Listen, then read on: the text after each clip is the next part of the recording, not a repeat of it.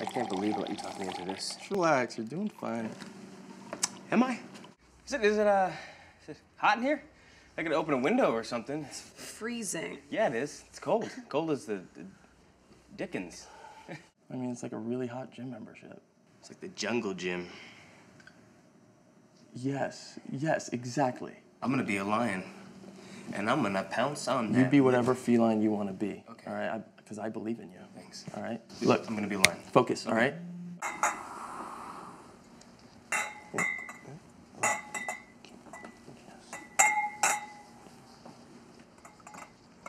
Need a hand? Yes, there you are. Sneaky. Let me help. Yeah, yes. Please. Tapeworms. They're the worst. We really don't need to. Oh, yeah, we don't need to get them, is right. One time, Aldo and I were up near Fort Myer fishing. Just a nice little day trip, you know, guys on guys, just on boats. And we caught some flounder, which are delicious. You know, and he was like, let's just cook them up right away. And I was excited because I'd never been with a guy on a boat with flounder. And so we started cooking the flounder. We had a grill. This is not how I planned it. So we got about halfway through, and you know, the boat cops came, of course. Boat cops? Yeah. Not just a TV show. Boat cops are real things, and they're aggressive because they're not real cops. They haven't gotten into the force, so they have a vengeance on anyone they can just citation. Anyway, we got about halfway through with the flounder, and I was excited, and he didn't want it to go to waste, so we ate them right there, you know, half cooked and all, but they were still delicious. No problem. The problem was, a few weeks later, Aldo was in the bathroom doing what he does, you know. We all do it.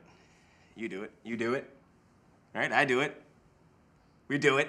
So he was doing it. He was doing his thing. Number 2. There it is. It's out there. And all of a sudden, he feels this, like, flapping on his butt. And he picks up his head and looks down, and he sees a 3-foot-long worm in the water, splashing around, trying to get back up from whence it had come, you know, inside of him. You know, it was a mess, just feces and water.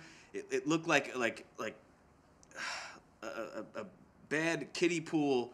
The floors they're disgusting. We're not getting our security deposit back, basically. But you know, needless to say, he cannot ride a horse anymore. But I say that to say, we probably shouldn't trust his judgment on fish. You know. Who wants salmon?